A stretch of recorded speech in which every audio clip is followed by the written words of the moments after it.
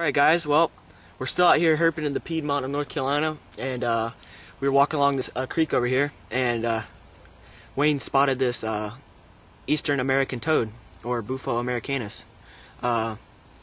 This is another lifer for me. I've never seen one before. I'm used to seeing southern toads and Fowler's toads, and the difference between Fowler's toads is that the warts, or the black spots, usually have 3 or more warts on each spot. But American toads usually have 1 or 2 on each spot.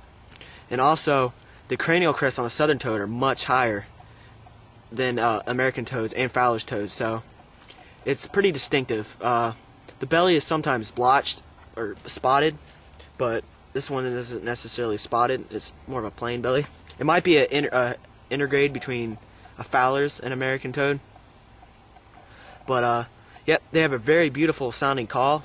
It's like a musical trill, very loud. If you grab him, he might do a release call. And I don't know, it's just very beautiful toad. Their eyes are amazing. Also, the difference between this and Fowler's toads is the Fowler's toads' cranial crests do not connect to the parotid glands. They're actually spaced, but on these ones they're actually touching the parotid glands. But yeah, just an average ground colored toad. Nothing too special, but it's something new for me. Pretty cool. A species all its own in North Carolina. They're kind of funny looking, aren't they?